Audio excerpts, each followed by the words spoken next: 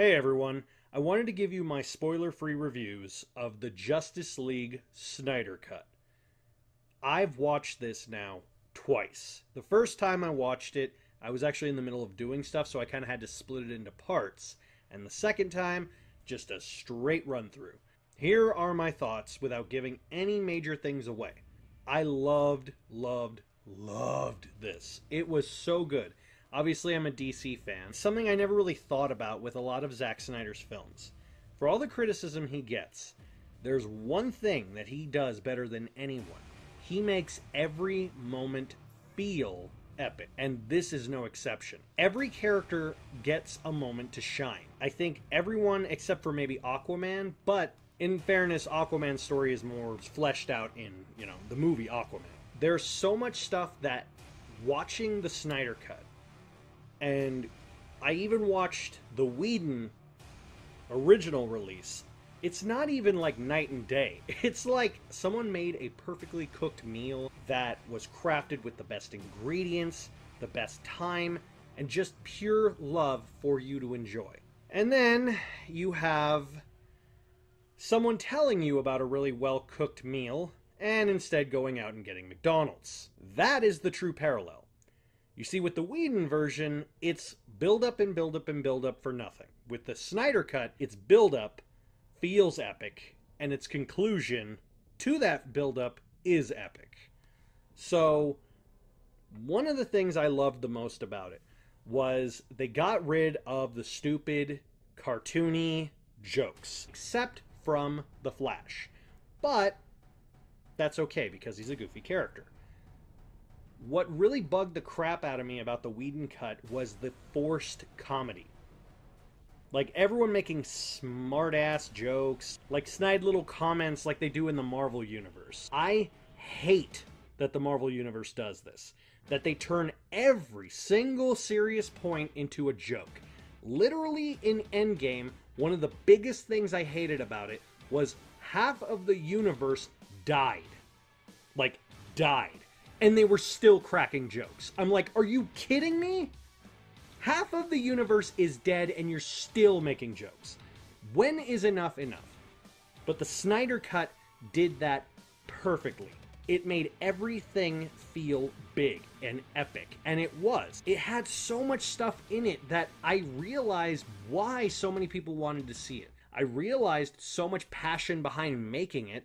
And I get the criticism of the actor who played Cyborg, because Whedon did destroy him. He didn't have a character.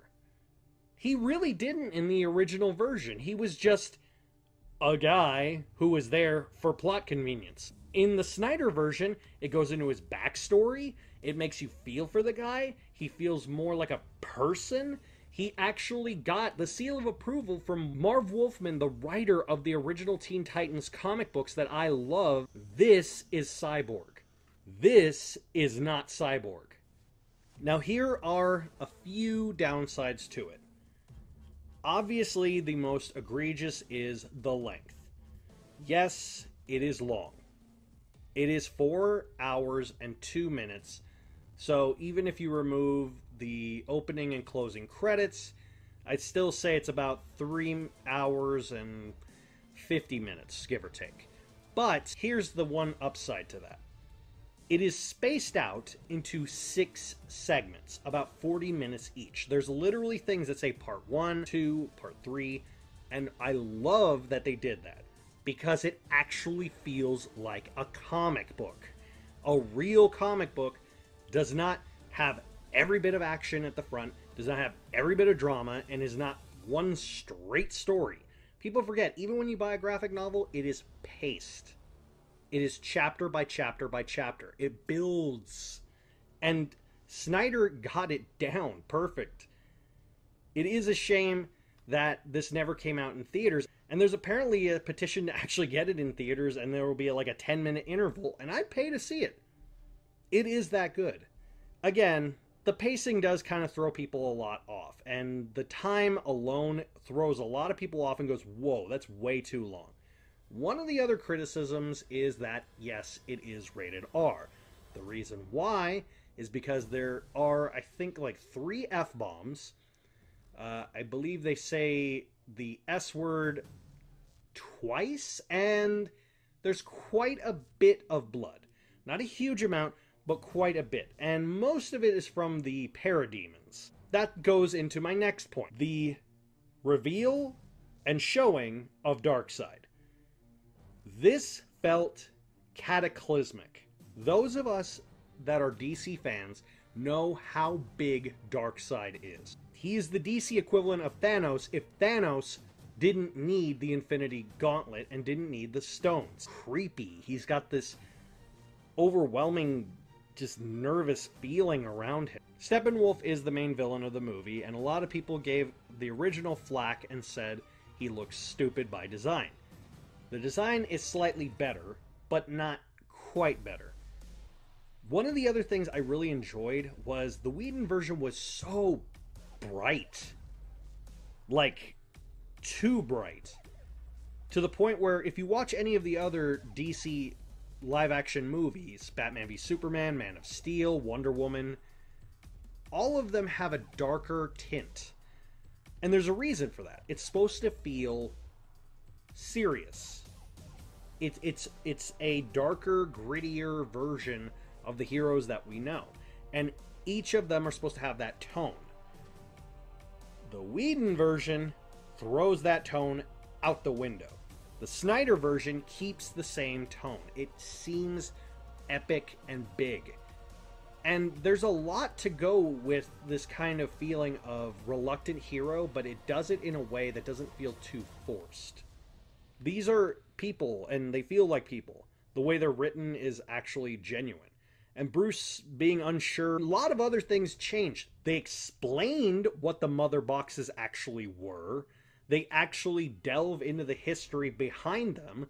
They go into this whole origin of Apocalypse coming to Earth. And there's so much mythos behind it. It really does feel like world building. And that's one thing I hated about the original release of the Justice League. It didn't feel like world building. It felt like they were just rushing to get to an ending that didn't ever come. I would have loved to seen a sequel to this. I don't think it will ever come, but there are so many concepts in this that really, really just, I can't explain it. They just work. One of the things I read behind the scenes is that Snyder specifically wanted Superman to come back in the black suit as an homage to the death and return of Superman. The reason a lot of the reshoots were done in the Whedon version were because, according to him, comic book fans would not recognize Superman in the black supersuit. And the marketing team said, yeah, they're right. Just put him in the red and blue. So a lot of the scenes happened because of that suit. And I find that hilarious considering, statistically speaking, one of the highest selling comic book issues of all time is The Death of Superman. And the follow-up one also sold extremely well was The Return of Superman. So it's funny that they try to explain, well, no one will get that one. That's like saying no one wants to see Venom in a movie. Yeah, that totally panned out for Spider-Man 3, didn't it? There's a lot of Easter egg characters I won't get into. There is a real sense of a shared universe, but not a forced shared universe. There's certain things that really just build and build and build, and they feel satisfying. I really, really, really, really recommend seeing this. If you have the time, take time out of your day. Take a day just to watch it. A weekend, whatever. Just really watch it, and I think you'll really, really enjoy it.